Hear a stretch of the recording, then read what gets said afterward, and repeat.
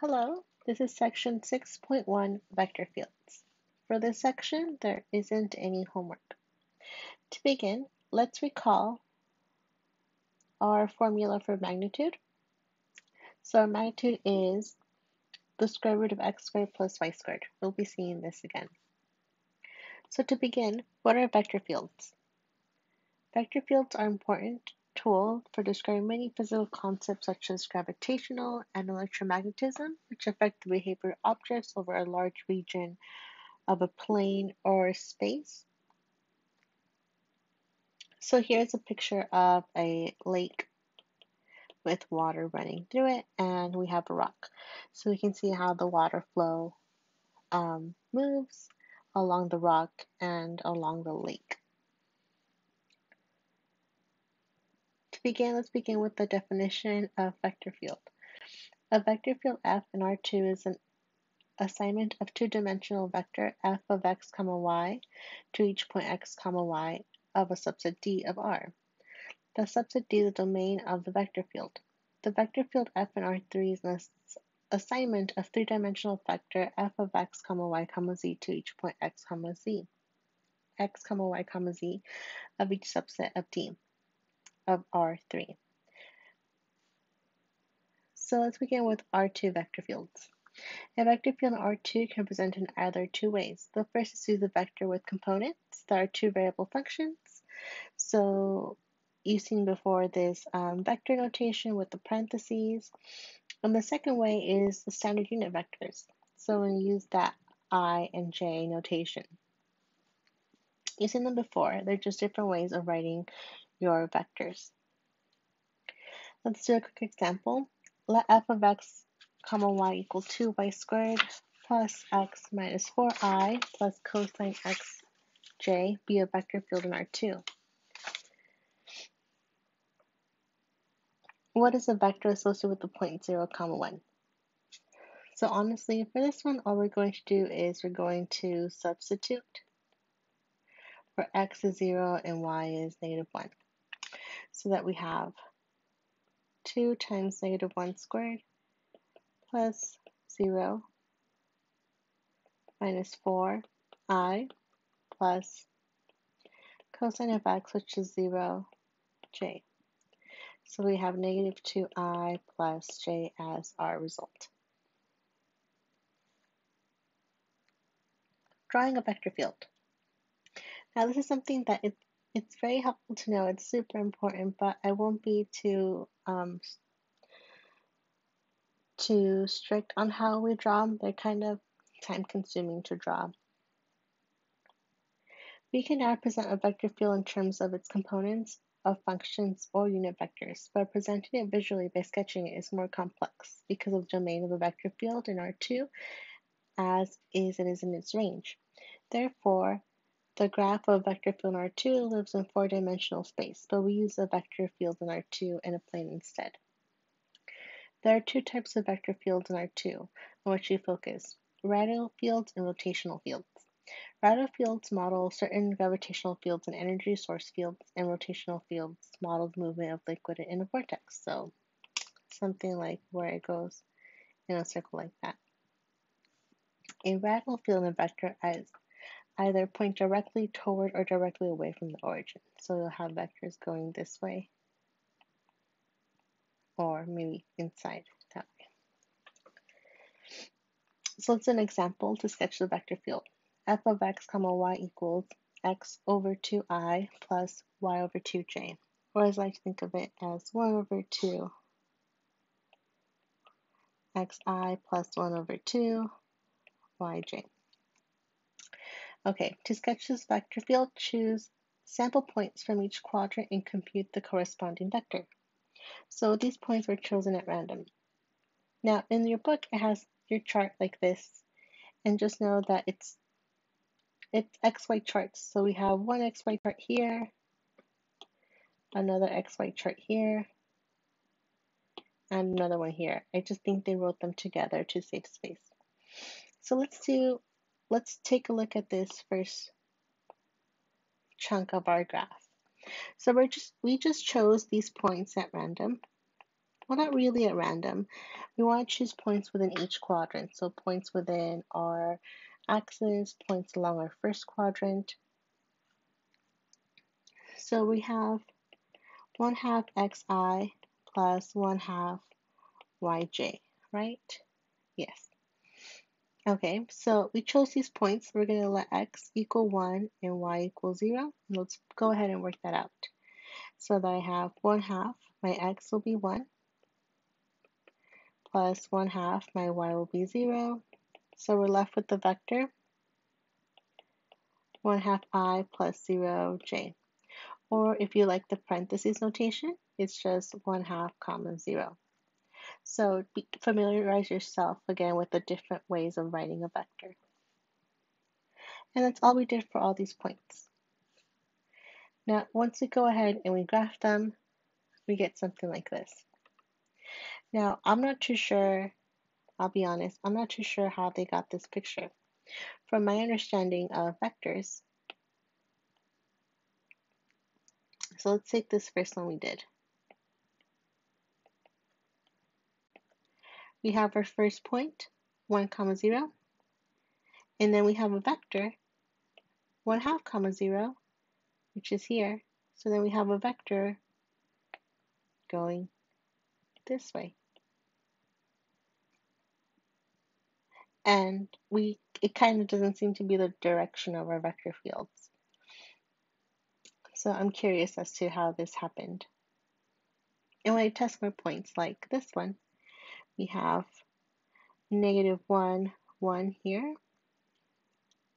And then we have -1/2 and 1/2, so it would go a half this way. So it would go something like this. Or maybe I'm missing something.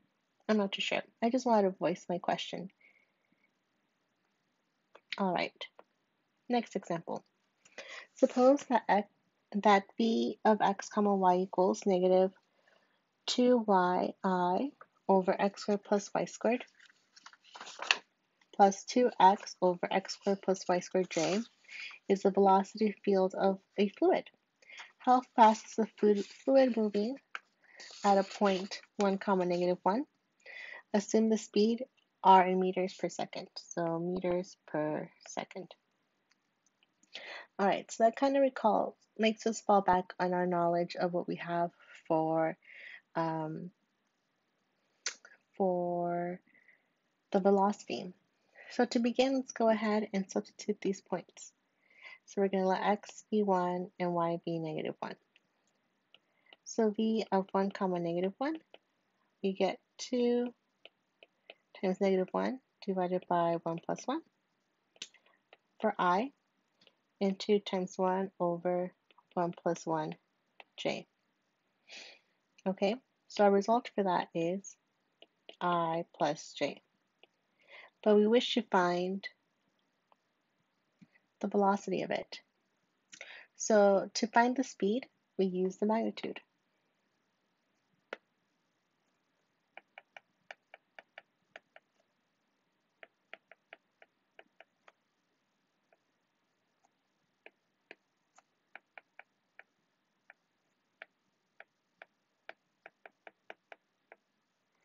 So that we have the magnitude of I plus j equals the square root of, so for I we have just 1, and for j we just have 1. So I have 1 squared plus 1 squared, which gives us 1 plus 1 is 2, the square root of 2. So our final answer would be square root of 2 meters per second. Not so bad. It just takes an effort of recalling what we know about vectors. We can also have a unit vector. Do you remember what a unit vector is? If a field F is in a unit vector, a field is the magnitude of each of its vectors is the field is 1. If a unit vector field, the only relevant information is the direction of each vector. So unit vector is 1 divided by the magnitude of our vector. So that if we have our vector times unit vector, we should get 1 in result. Okay, next example, show the vector field is a unit vector field. So we have y over the square root of x squared plus y squared minus x over the square root of x squared plus y squared. So we have our vector, our I and our j. Let's go ahead and find the magnitude. So to find, well, a unit vector, it's 1 over our magnitude, right? So I have,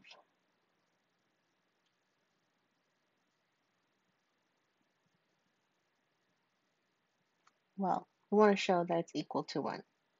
So in a sense, we want to show that our magnitude is 1.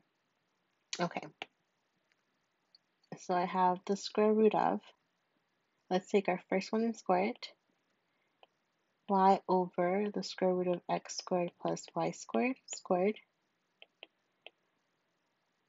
and then we want to square the second,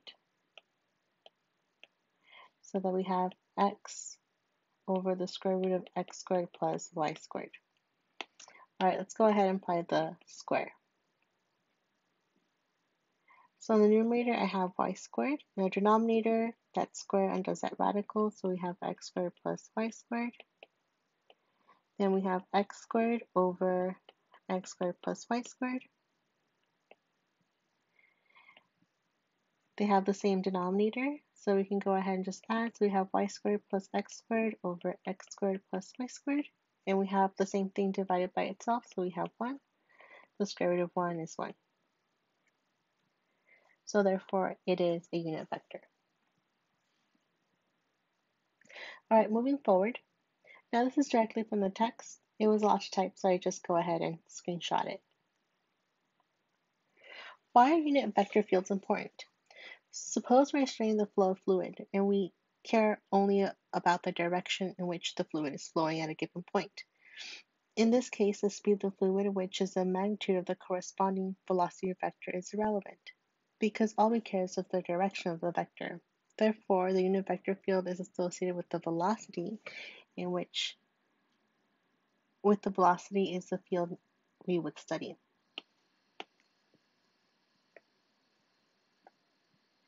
Now with that, let's recall some pieces of information.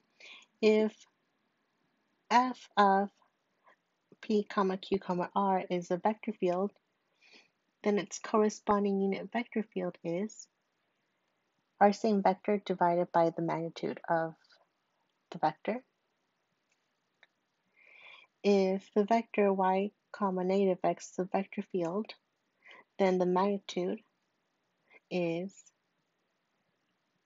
x squared plus y, the square root of x squared plus y squared, and therefore the corresponding unit vector field is the field G from the previous example. If f is a vector field, and the process of dividing f by its magnitude to form the unit vector f over the magnitude of f is called normalizing the field.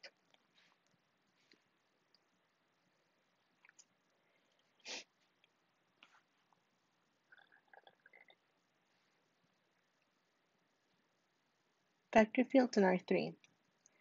Vector fields in R3 are very similar to those of R2, but now we take in consideration the depth of the vector field.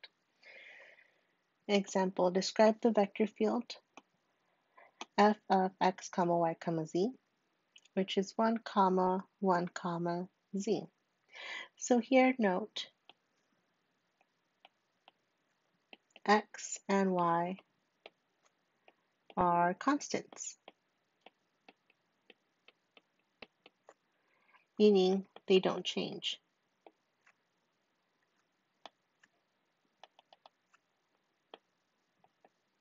So our only changing factor is that z. So the z is what's going to determine our vectors. Now I don't want to get too in depth with this, but this is what our vector field would look like.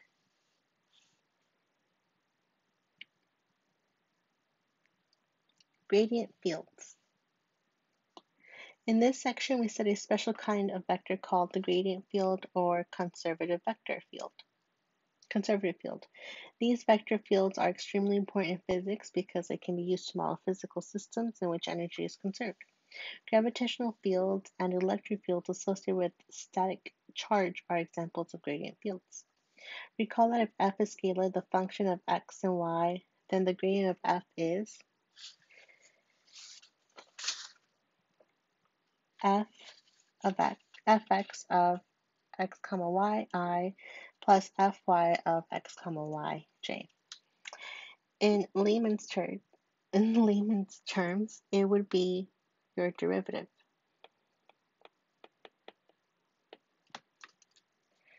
Just as our derivative gives us, or better yet, our partial derivative in terms of x,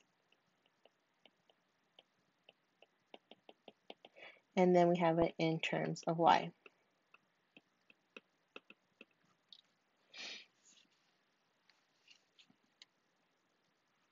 Next definition. A vector field f in R2 or in R3 is a gradient field if there exists a scalar function of f such as the gradient of f equals f.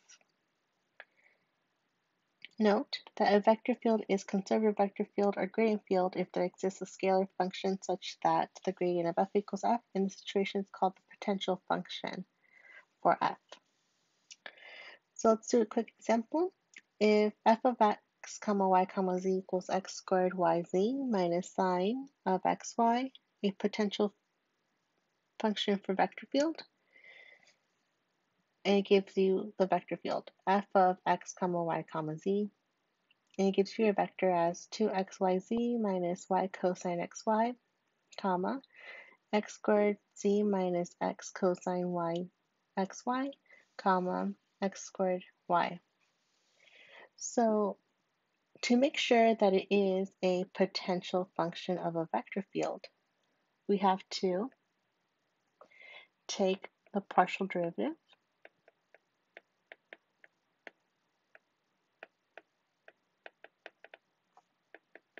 for x, y, and z. And we need to find f of x, fy, and fz. So let's go ahead and do that. So let's go ahead and first find the partial derivative of f in terms of x. So our x is our variable, the rest are constants. The derivative of x squared is 2x, and the rest are constants, so we have yz. And then we have our derivative in terms of x. We need to use chain rule, so we need to take the derivative of the outside first. The derivative of sine is cosine, xy. Now the derivative of the inside, x times y, in terms of x is just a y. Alright, so that's the first one.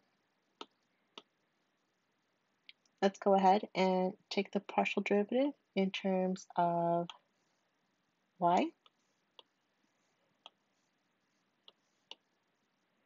Alright, so f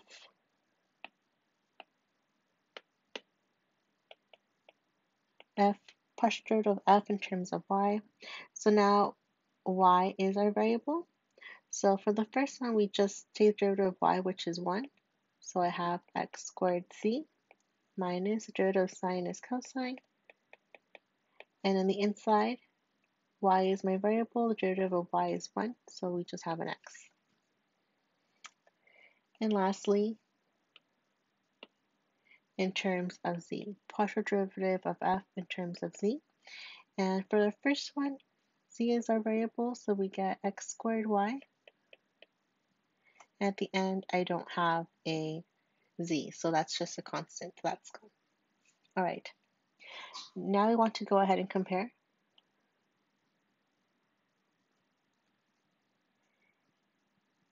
Is it a potential function for a vector field?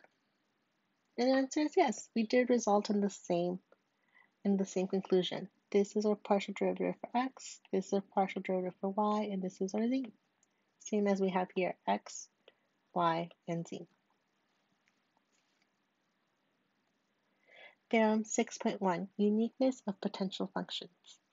Let f be a conservative vector field on an open connected domain, and let f and g be functions such that the gradient of f equals f and the gradient of g equals f. Then there is a constant c such that f equals g plus e. So this is very similar to a definition from calculus that says that derivatives are the same. If derivatives are the same, then the original function varies by a constant.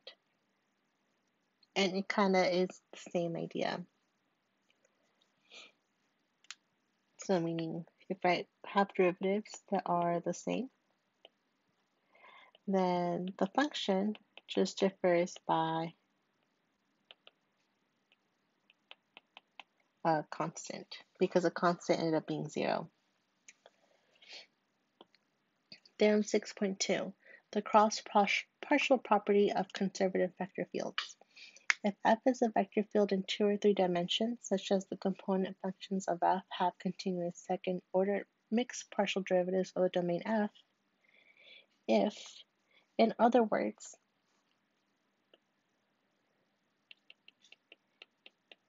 if the partial derivatives are equal.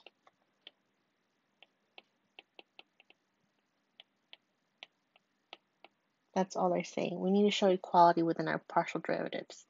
So if we have our vector p, and then our vector, the second component of our vector q, then if I take the partial derivative of the first one in terms of y and the second one in terms of x, and if they're equal, then I can say, yes, it is conservative. So let's see an example. Show that the rotational vector field f of x comma y equals y comma negative x is not conservative. So if it's not conservative, let's talk about what it means to be conservative. If it is conservative,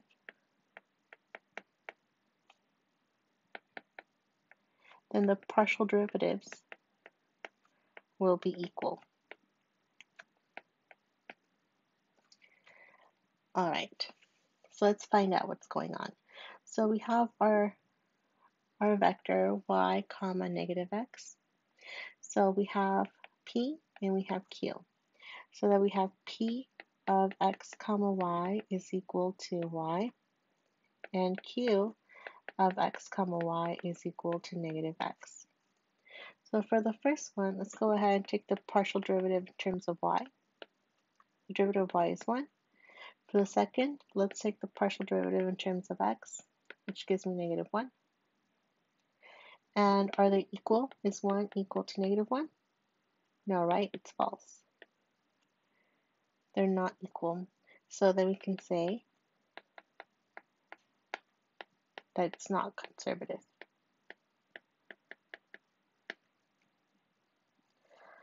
All right, that's it for section 6.1.